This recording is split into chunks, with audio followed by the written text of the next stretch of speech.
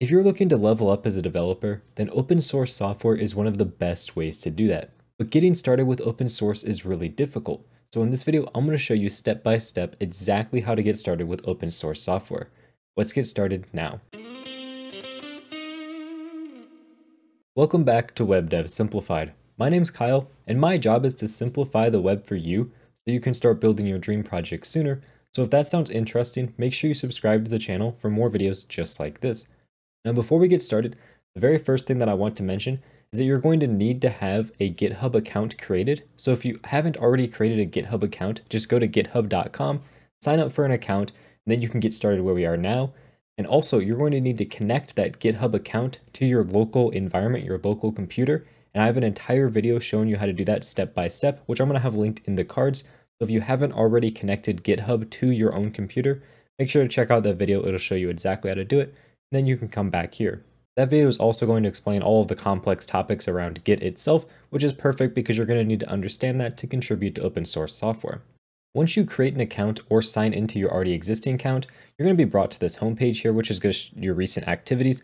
Mine's pretty populated because I have a ton of projects created, but yours, if you just create an account, is most likely going to be empty. And what you need to do when you first get started into open source software is think about what you want to contribute in. If you're a JavaScript developer, for example, maybe think about different JavaScript libraries that you use that you'd like to contribute towards. Or if you work in Python, for example, think about Python libraries that you like. Essentially, just thinking about libraries that are open source that you use all the time and that you enjoy, those are great starting places. It is also generally a good idea to go with larger libraries and projects if you can to get started, because they're going to have a much larger community of people that can help you out along the way, because it can be difficult when you're first getting started and it can be discouraging. So having a large group of people there to help you out and encourage you along the way is really helpful. Also, if you don't really have any libraries that you like to use, just search for different topics such as, typing in machine learning, for example, if you're interested in machine learning, and try to find big popular libraries around this that you can contribute to. But more than likely, there are certain libraries that you use on your own that you'd like to contribute to. For this example, we're just going to be using React because React is a massive library. Here we go, by Facebook. Tons of people use it, and it's something that is open source so that you can contribute to it.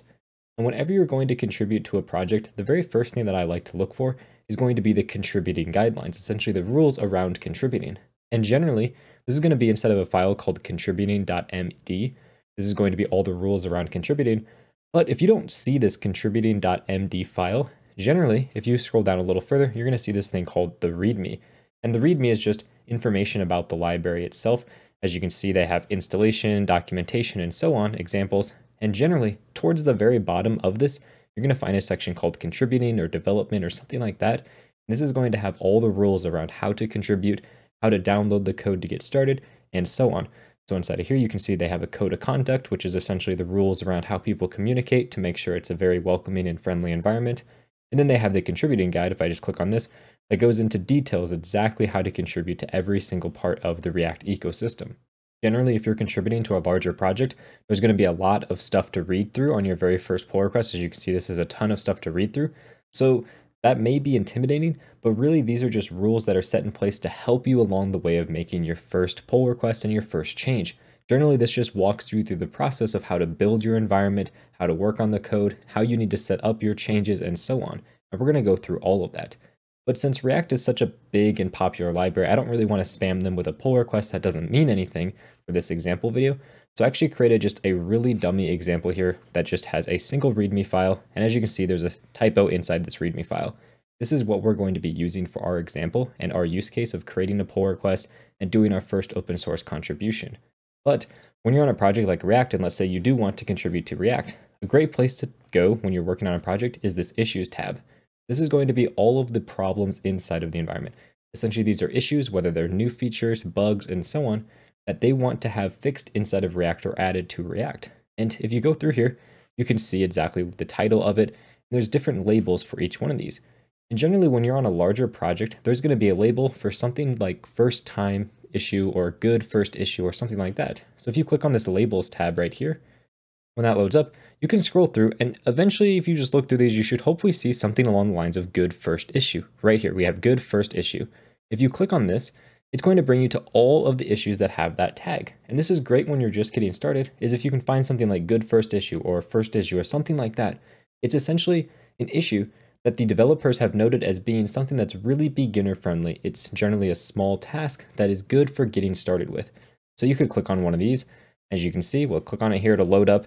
At the very top, it has a description that the person left for what the issue is. And then there's comments down here of people discussing the issue back and forth. As you can see, there's quite a few comments on here.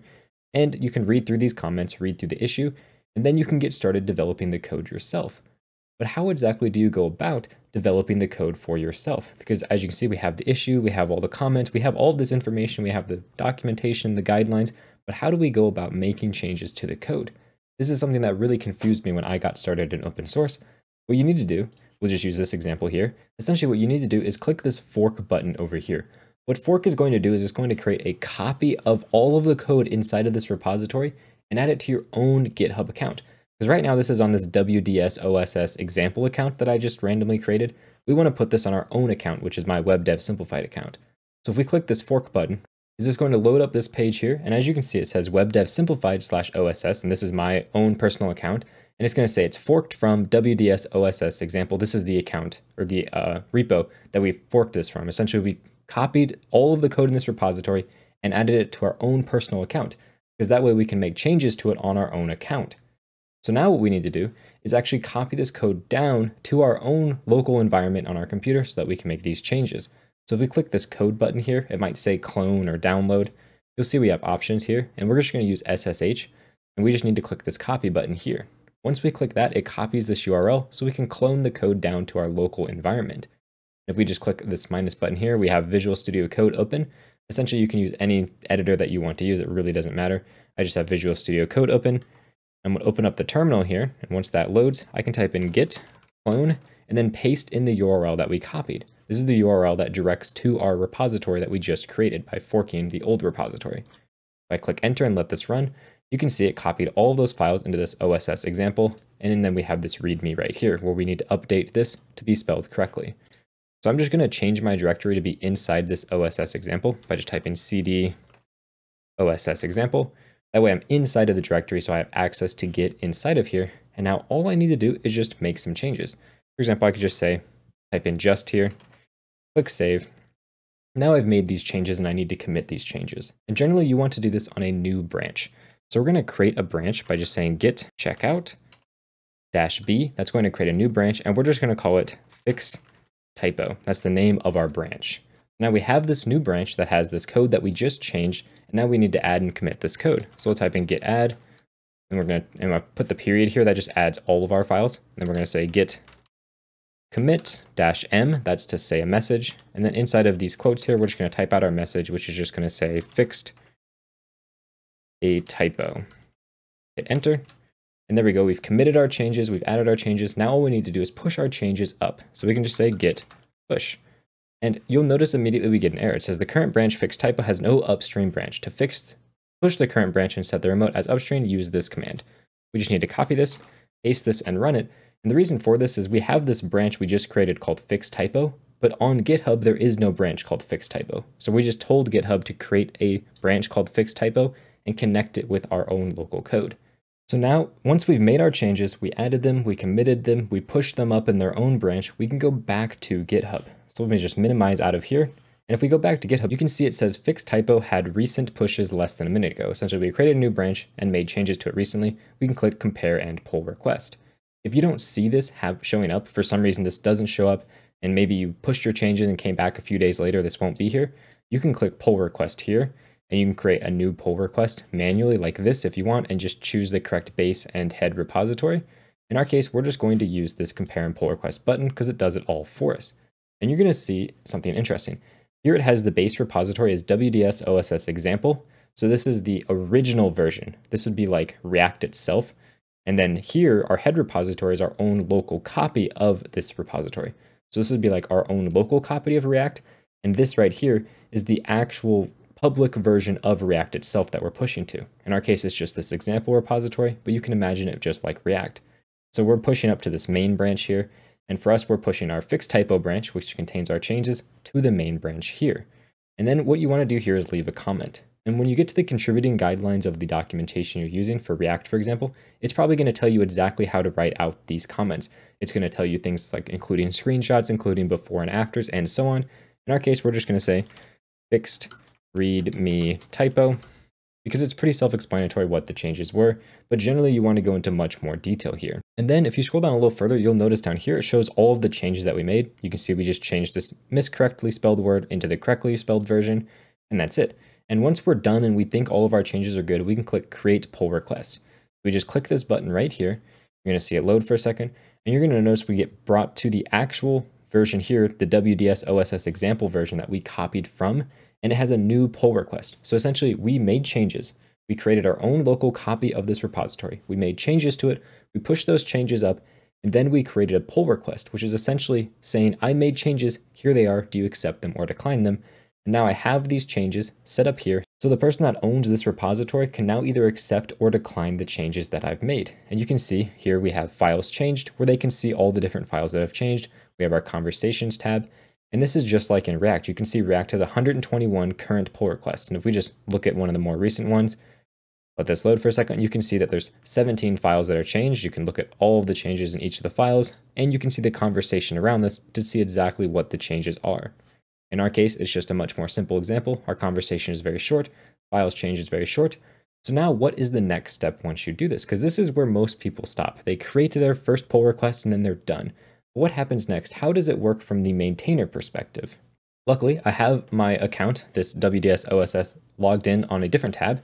As we can see here, I'm now logged in as the person that owns this repository. I am the maintainer for this repository. If I just refresh, you'll notice there's a new pull request. I can go access this, click on it to open it up, and now I'm the person that maintains this project. I'm signed in as the person that owns this project.